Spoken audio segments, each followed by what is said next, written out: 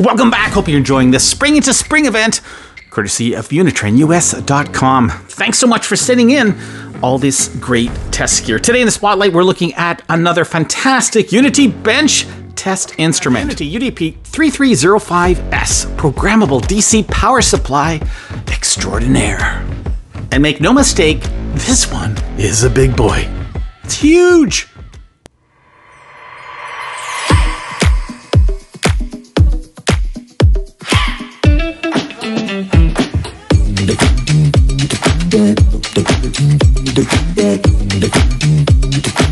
Oh, wait a minute.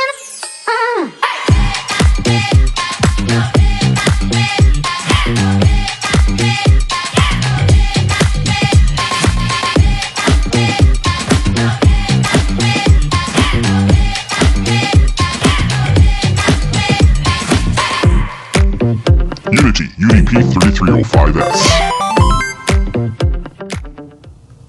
Make no mistake about it, this is definitely a big piece of test bench equipment. The UNI-T UDP3305S is going to need a space of its own because you're definitely not going to be taking this off of the bench. You know, I'm not one of these guys to carry around a scale and weigh my test instruments, but man, oh man, in this case, I am really curious. Okay, let's do a little bit of a weigh-in here. I don't normally do this, like I said, but I just couldn't resist. Okay, here we go. Oh. 10.8 kilos. That's about 24 pounds. Whew, this is definitely heavy. Programmable DC power supply ships in a rather big box, and in that box, a couple of things. Of course, you get your AC power cord, and you get your USB out to connect it to your computer via the software. You don't get a user manual. Once again, you have to download it from the UNI-T website. But that being said, it should not be a big deal. And finally, you get your certificate of calibration.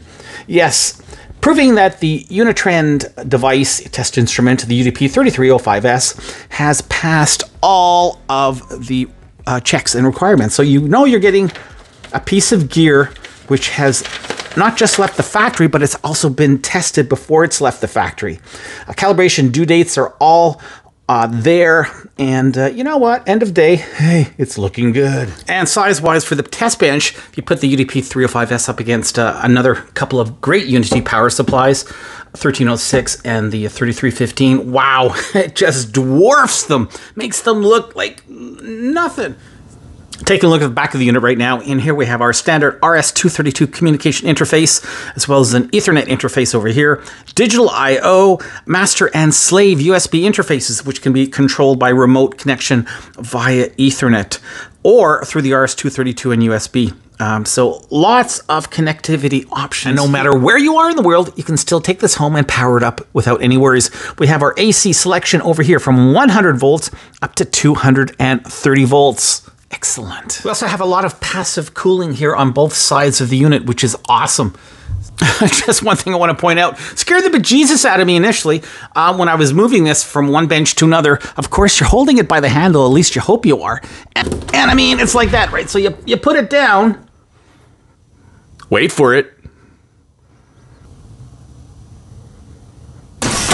Yeah, whoa, that thing is loud. Scared the heck out of me the first time. I thought, like, what was that? So for whatever reason, I guess there's so much tension on this handle that it can make a wallop of a noise when it reseats itself. Whoa. Let's turn on the power supply now, greeted with that UNI-T logo, and wow, that is fast. What, about a second, and we are in the main control setup. That is just really great boot up time. Something else I really like with this unit is the fact that it is very quiet, very quiet. No word of a lie, it's 100% quieter than the 3315 power supply I was comparing it to a little earlier. So this is an amazingly silent unit considering just how powerful it is. When you turn on the unit, you're immediately greeted with that awesome looking 4.3-inch high definition display screen.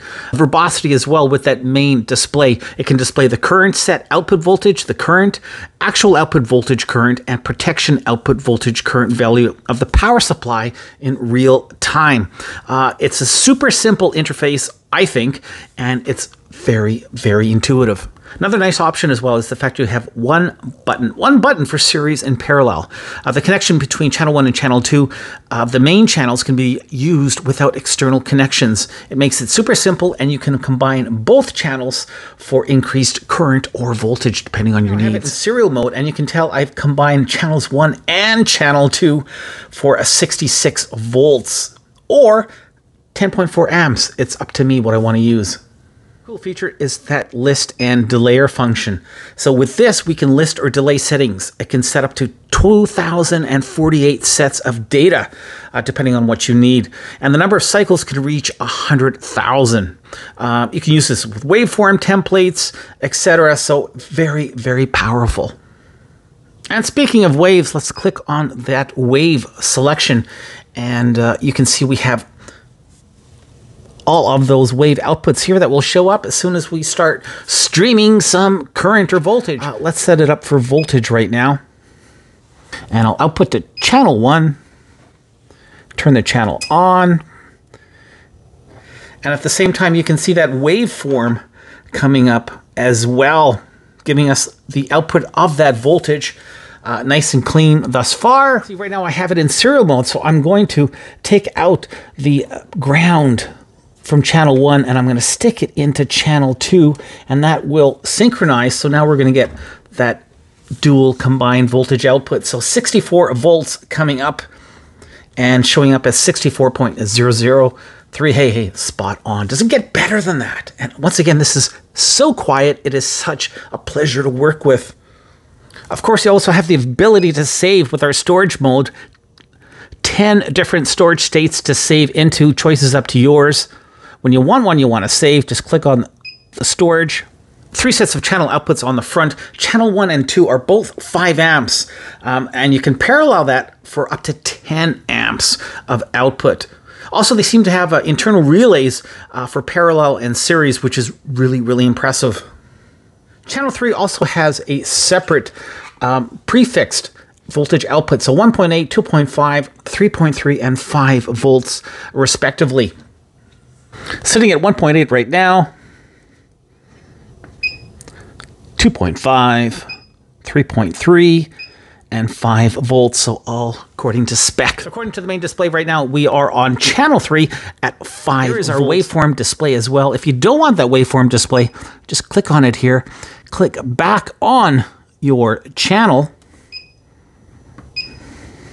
and we're good to go. And if you want the full screen, just click on the normal tab. And there you go. So you have lots of different display angles, or views rather, that give you all the information you want. Once again, this LCD display, it is beautiful. Because I have a lot of lights here in the studio, it's a little bit of glare going on. But that being said, it's still managing all that glare really, really well. And stunning, just stunning on the eyes. Great choice of colors and contrast. And I really like the font. Alrighty, let's do a little mini voltage showdown. I've got the Fluke 87.5 up against the UT117C, one of my favorite meters. And here we go, sitting at 1.000 volts, and both meters are coming in at 0.9992. Interesting. Let's take it up to 5.000. And there we go with UNI-T 5.00. And the Fluke 4.99. Hey, very, very close. Up to 10 volts. 10 volts. 9.99 and 9.998. Check it out. 20 volts. And look at that again. They are just short by a count. And I've got this right now in serial mode, so we're going to go up to 60 plus volts. Sitting at 30 volts right now. And look at that UNI-T, 30 volts, spot on. Up and away, 50 volts. 50.000, 50.002 for the UNI-T, 49.99 for the Fluke. Let's max it out right now at 66 volts. You can see maximum voltage error coming up, 66 even. And look at that UNI-T, spot on. Mr. Fluke, you're not far behind. It's 65.99, one count out. Awesome. Once again, with that main screen panel, we have all of our options just a touch away. Adjusting current as simple as pressing the button and changing it accordingly with those arrows and select knob. Right now we're set to 1 channel, so our maximum output is 5.2. over voltage protection, over current protection, and a zoom mode as well, where you can get more information on other parts of the device going on. So it's very, very verbose and super easy to use. Love it.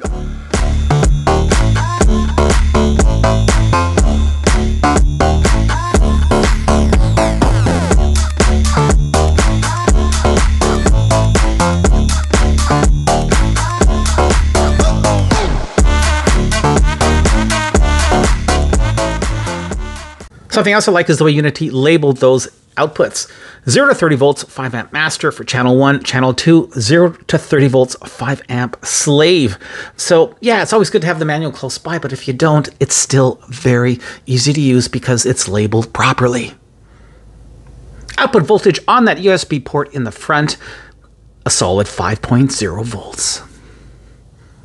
Just to give you an indicator of how quiet this power supply is, it is silent, aka me shutting my mouth, is 39.7 decibels. Now, I'm going to turn on that power supply, and let's see what it is.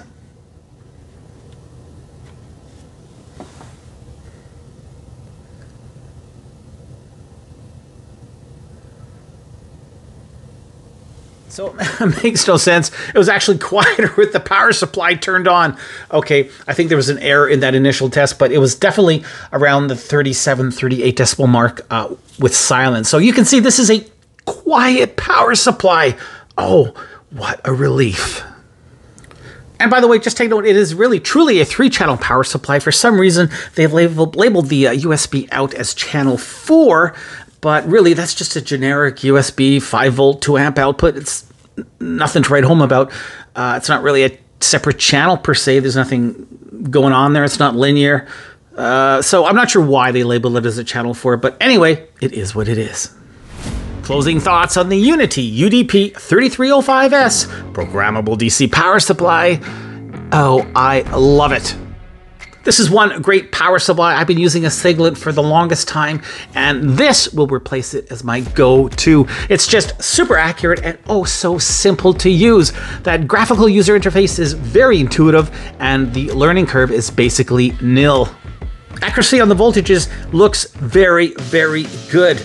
And I didn't see any overshoot as well when I was activating an output with a load that was going. So that's a good thing. The build quality with UNI-T here is top notch. This is a professional test instrument, and it sure as heck feels and performs like one. It's around $499 Canadian, about $399 or so US dollars. But hey, don't quote me. Quote unitrendus.com. Go to the website if you want more info. If you want to purchase one of these excellent power supplies, they will have all the details and set you up. Do I have anything negative to say? Not a whole lot. As always, it's a big unit, so you want to make sure you have the space to put it. But how can that be a negative? I mean, hey, it's a benchtop power supply. The UNI-T UDP3305S programmable DC power supply extraordinaire gets a solid 4 out of 5 stars. Oh yes, this has quickly become a favorite of mine. The combination of silence and performance is truly hard to beat. Thanks for watching this review, everybody. Till the next one, keep on testing.